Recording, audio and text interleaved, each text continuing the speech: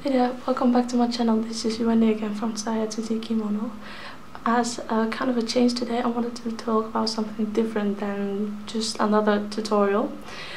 As for today, I wanted to talk about the various types of kimono that there are out there. There seems to be kind of a misconception that kimono means yukata. Well, no. There are about, to give or take, 10 different formalities of kimono out there. The difference is basically between the type of fabric that is used, the way it looks, as in the placement of the pattern. No, the shape itself is completely the same. The length of the sleeve might vary, but that is usually just about it. So I just wanted to explain what those formalities are, how they look like, and such. I don't personally have all of them, because either I don't want them or I just don't have them. Don't want them is, yeah, kind of the more bridal section of kimono. Yeah, okay, they're very pretty, but in my opinion they're just not wearable on an everyday basis, so I try to stay away from them on the usual case. Well,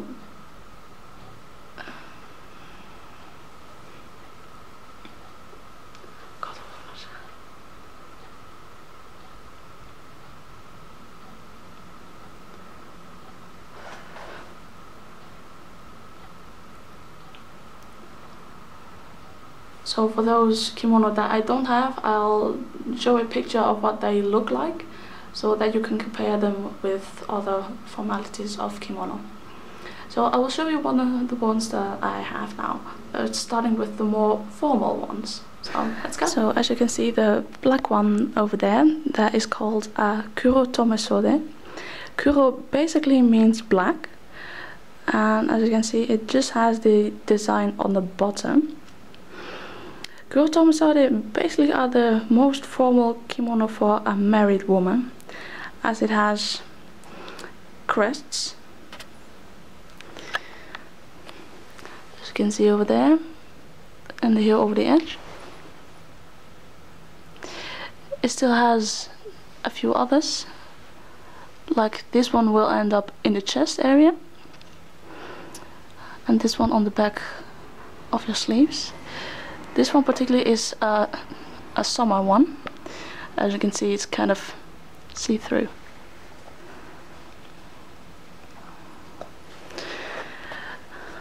They're quite distinctive because they only have a pattern here.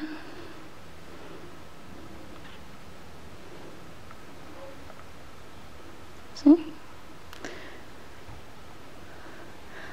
And because of they are more formal, they will have an extra layer inside. Basically, they will only have an extra layer on the skirt part, the sleeves, and the collar. It is because in the olden days they used to wear a full extra layer underneath, between the under kimono and the kimono itself. And because nowadays it's not really done anymore, so they just sew these layers to kind of mimic what they did in the olden days. Personally, I'm not allowed to wear these, but as I'm outside of Japan, they're more forgiving about that. And this one over here, I'm not sure if it turns out to be blue or purple, but this one is actually purple. This is one for unmarried women, the most formal ones. This is a furisode. I think most of you will recognize this. This is not my first one, but the one I actually wanted to start with first, but glad I didn't. They're kind of, the trademark is the long sleeves for an unmarried woman. Furisode means, if on the top of my head, swinging sleeve. Well, The sleeve is over 1.1 meter long, also 110 centimeters. Again, it has all patterns all over, no crests, but a beautiful pattern on the skirt as well.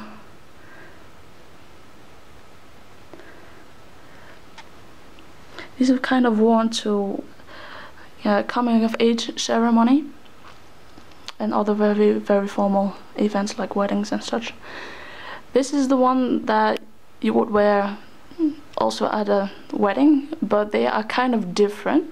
They are usually worn trailing along the floor, but this one is just a regular one. You can see, kind of see my yukata.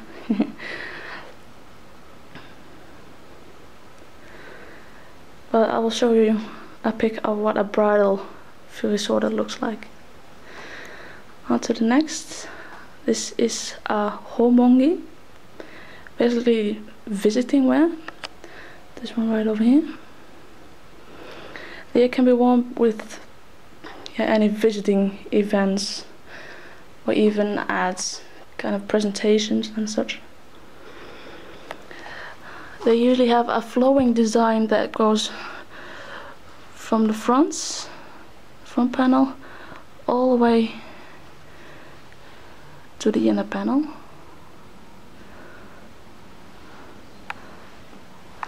And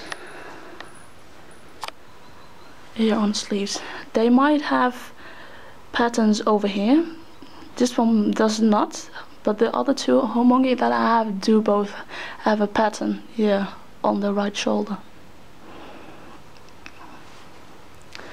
This one can any woman just can wear it. Unmarried, married. And there's just another variety of this one, which is called a tsukisage.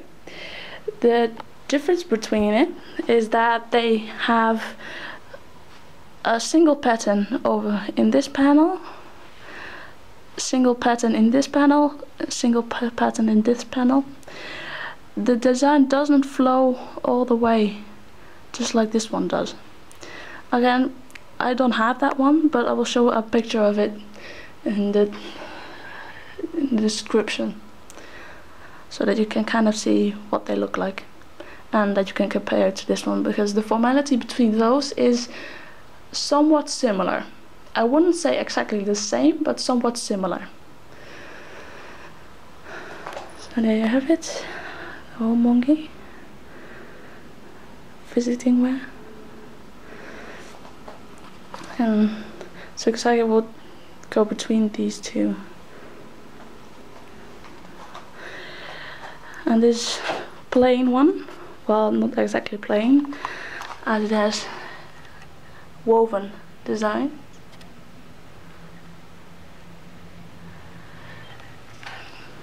This one is called a iromuji. I usually refer to as a little black dress because you can wear it to all kinds of events. It only depends on what kind of obi you wear with it. This one has just all over woven designs. That is kind of the trademark from an iromuji. It cannot have any dyed designs, only woven in. This one has kind of a sakura pattern, and which is cherry blossoms and chrysanthemum. Although, yeah, I don't know the exact term, but in English it's called, ripped paper. No idea where that came from, but I kind of like it.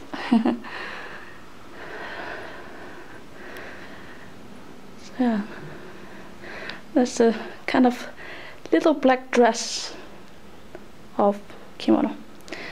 Now let's move on to the more casual ones. So as you can see, these are the more casual kind of kimonos, characterized by the all over pattern. This one over here with the red is called a komon, which basically translates as little pattern. Well, obviously this pattern is kind of big, but this is a just regular kind of day-to-day kimono.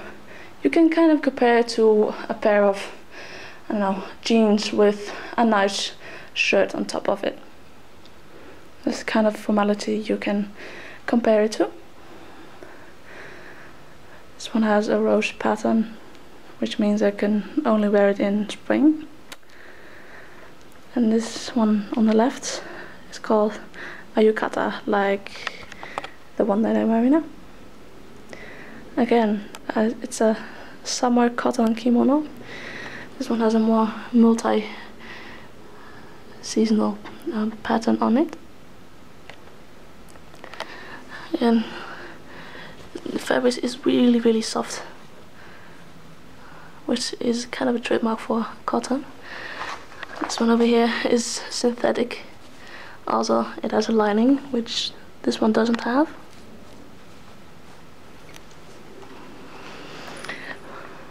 Yeah, these are the types of kimono that you will mostly wear. And there is another one I wanted to show you. This all black one.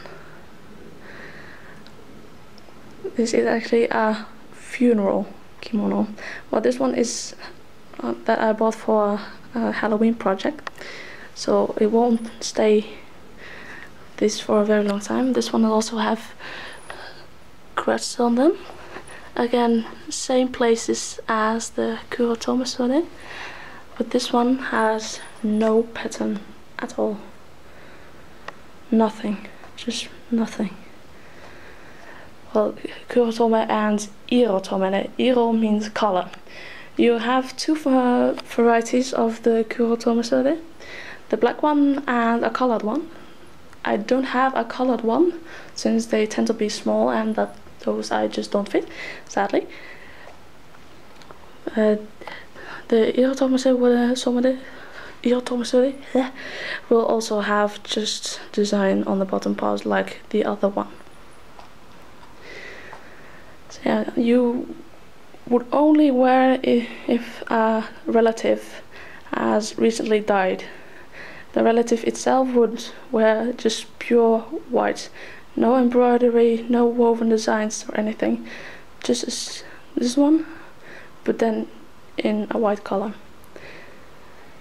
So there you go. And lastly, I would want to show you a more special type of kimono that I have. So I'll just show you now. So this is the last one that I wanted to show you and that I personally own. This is called a hikizuri or susuhiki. Depends on what term you kind of prefer. This is actually a stage costume that you would wear on stage. Also, Maiko and Geiko wear a kind of similar one. This one is 2 meters long. Yes, 2 meters. I believe that's 6.5 feet or something. You might want to check on that. I'm not very familiar with the imperial system. This one is actually technically a lengthened kimono because the original kimono ends there and they reattach this fabric along with a padded hem. This hem has padding up to here to make sure that it trails nicely around on the ground.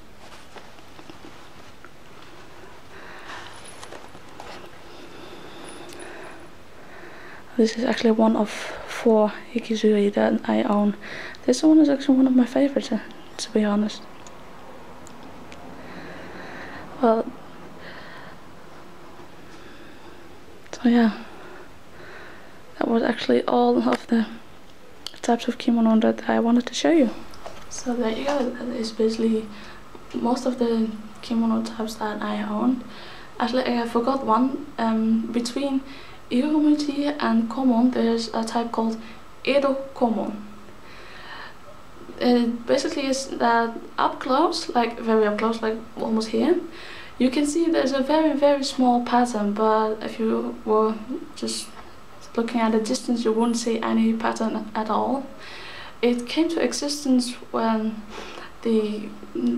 or actually the higher power, were banning all lavish kimono and techniques and such. So they had to come up with a kind of way to still use pattern on kimono, and that is basically just how Edo Komon came to exist in Edo, which is nowadays Tokyo, so that they could have small patterns on their kimono, but so tiny that you wouldn't easily recognize them. I personally don't have them, but I will show you down below. Actually, in one of the Begin Japanology programs, they showed how Edo Komon look like, so I'll post a link down below with where you can find it, so that you can see how they look like. That indeed, other than that, yeah, just the bridal ones, like kakeshita, which are the bridal furusode, and the uchikake, which is the robe worn on top of that. Those I don't own, but other than that, it's kind of all of the formalities that are out there. So I thank you very much for watching, and I hope you see you next time. Bye bye.